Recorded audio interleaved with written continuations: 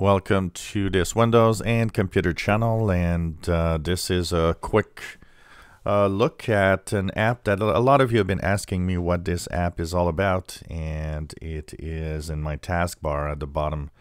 And many have said, what's that little blue icon that seems to look like a smartphone? It is the Your Phone app from Microsoft. It is an app that is included in Windows 10.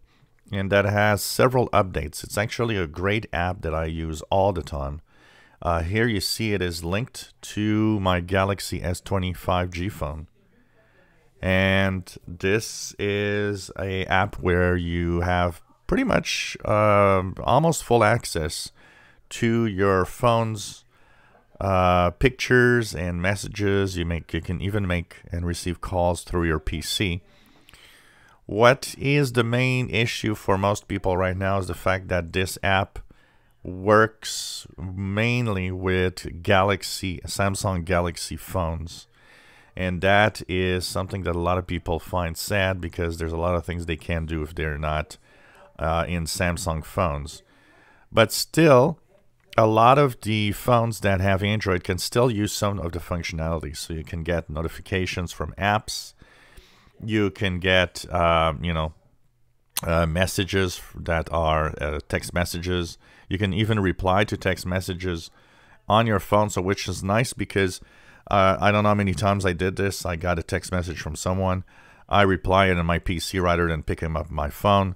It's really, really cool. Of course, you have access to your pictures, which is a lot of fun too. You can, save them to your computer. You can even right-click a picture and delete it, and it will delete it from your phone also, which is kind of nice. Of course, access to your apps. You can actually have your apps work, and this is kind of cool because you can even play in some cases with the apps here and make calls, of course, and that is definitely a nice thing also. So Your Phone app has really evolved over the last couple of years. It's one of the apps that probably has the most changes and the most new features of all. And it definitely is a worth app to actually get. The way it works, of course, is that you can, if you don't see it on your computer, you can actually go to the Microsoft Store and make sure that you download Your Phone app.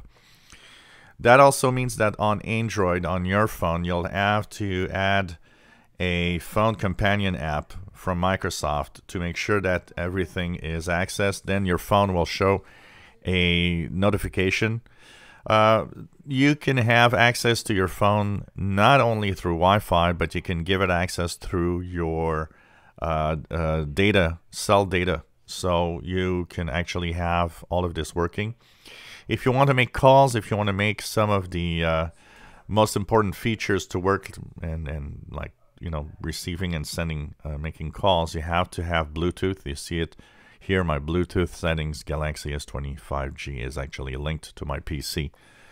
That will add the calls capability also at the same time.